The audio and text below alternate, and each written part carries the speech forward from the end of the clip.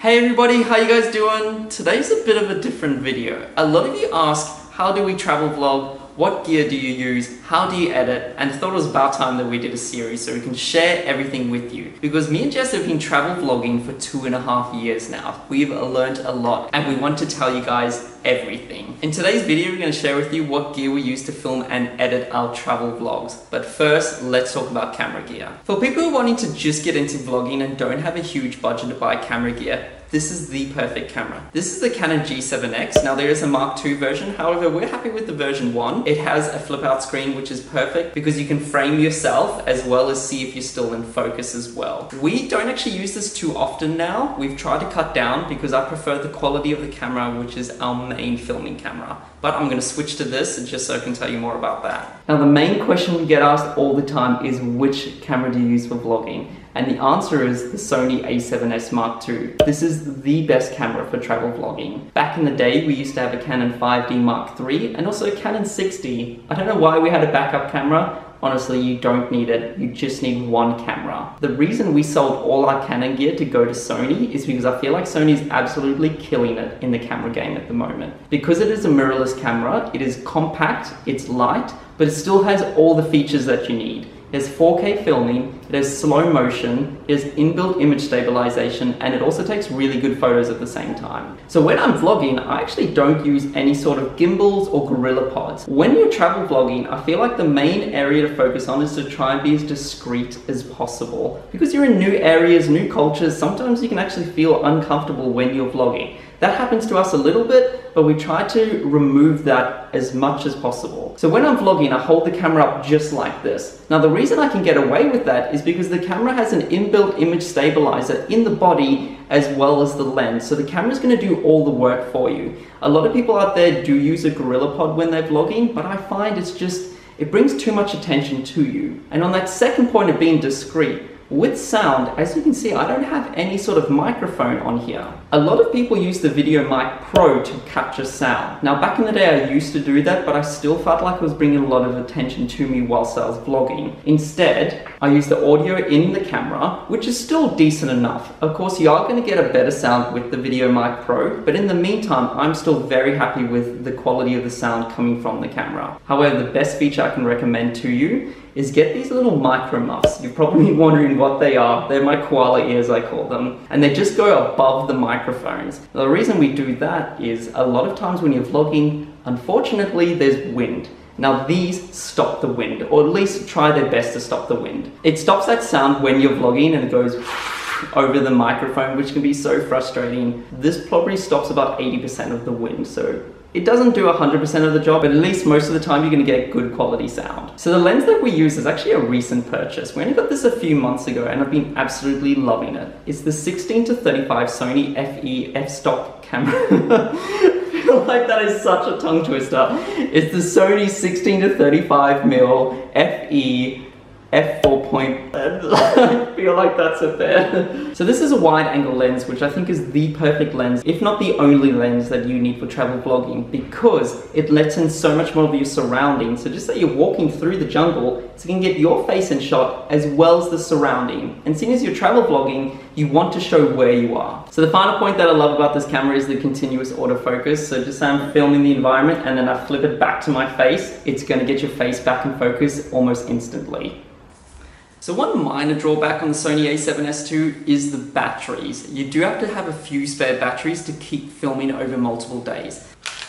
I have 4 batteries in total, so I find I go through maybe 1, maximum 2 batteries a day. However, when you're traveling, sometimes charging, you just forget to charge your battery. So having multiple batteries at the ready in a handy sock can be so helpful, because imagine being out there in an amazing location like the pyramids and having no battery on your camera. Also with SD cards, I try to get the biggest possible one for the cheapest price. I've got one 28GB here, I have one for the Canon G7X, and I have one for the Sony a7S II. Now the reason I have such a big SD card, because I like to triple back up everything. One time we had an issue in Costa Rica where a hard drive malfunctioned and we lost everything. So ever since then, I have 2 hard drives, each at 2 terabytes. One is the main and one is a backup. Also, having a bigger SD card, it means that the footage is staying on the SD card for longer rather than me having to wipe it all the time. So That way there's like 3 different ways that my footage is backed up. As much as we love the wide, it still can't do everything. So we have 3 lenses in total. First one we have, and we bought it with the camera, is the 24-240. This is a zoom lens. Of course, a wide angle can't get footage that is so far away from us. For example, when you're in Africa and you're wanting to shoot the wildlife, the wide isn't perfect for that. This is where this comes in handy. Also, this is the go-to lens when I'm doing time lapses as well, because usually you want to get like a semi close-up of the sun. This is the one I go for. Third and final lens that we have is this small little lens. This is a 50mm 1.8. So this is the lens we use if we're wanting those beautiful cinematic shots where everything is blurry behind you. With camera gear, when it comes to the f-stop, so this number here, 1.8, the lower the number, the more blurriness you're gonna get. This one's quite cheap. We picked it up for about $350 and it's also super light. I'm actually really happy with the quality of this lens. However, sometimes the focus can be really slow, so we only use it on certain occasions. But this is also great for photography as well. So the camera we use for underwater and action shots is the GoPro Hero 4. I'm not 100% happy with this camera. However, I feel like the GoPro 6 is just around the corner. That's the reason I haven't got the 5 yet. But my sister has it and I've seen a few other vloggers using the 5. So if you have an upcoming trip and you really need a camera, go pick up the GoPro 5 in the meantime. I'm just not as desperate to upgrade this camera just yet, so I'm just gonna wait a few months until the new one's out. Another question that we get asked a lot is, what drone do you use? And this has been one of my most favorite purchases in the last year. This is the DJI Mavic Pro. And ever since I got this, I actually upgraded from the Phantom 3. I fly this so much more, and also I feel like the image quality is so much better at the same time.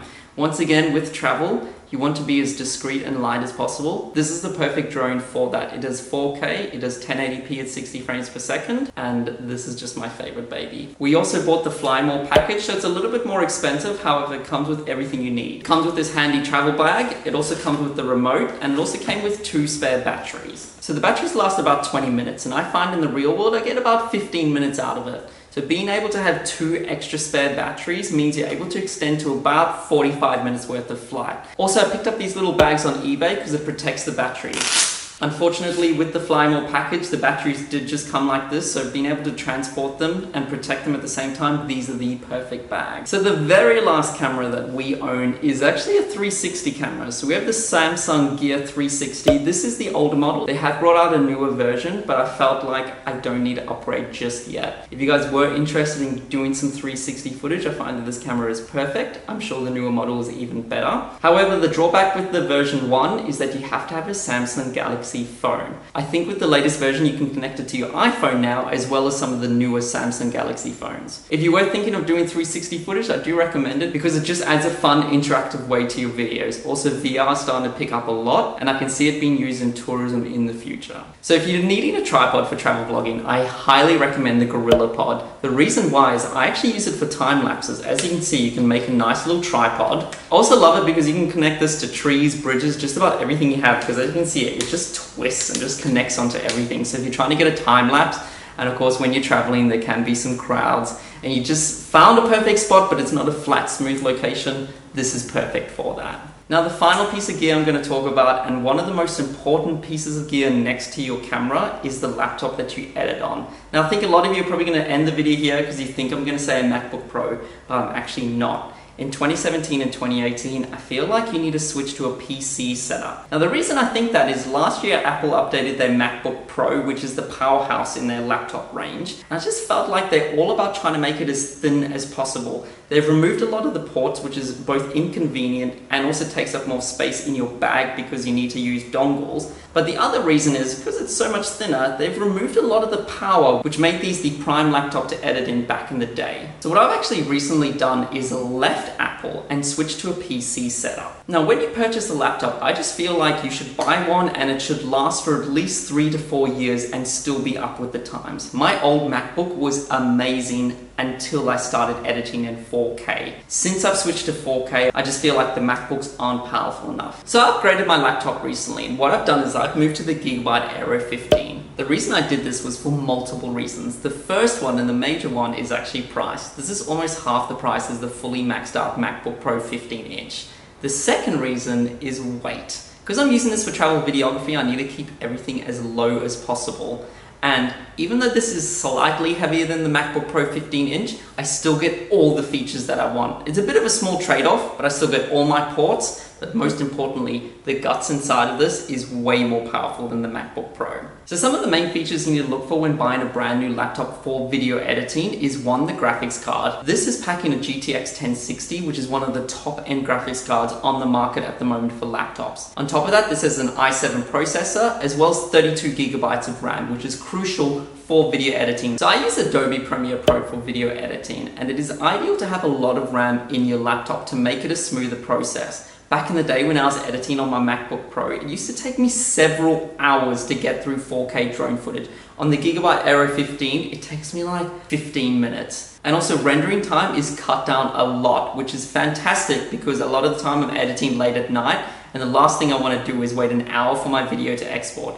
Now it takes half that time. If you guys were interested in me going through how I edit my vlogs on the laptop, leave a comment below so I know to do that in the next episode. And everything that I have mentioned, I'll put into the description so you can go check it out. But I hope you guys enjoyed this vlog, and if you were interested in this series continued, you need to let me know so I can tell you everything about travel vlogging. But thanks so much, guys. See you next time.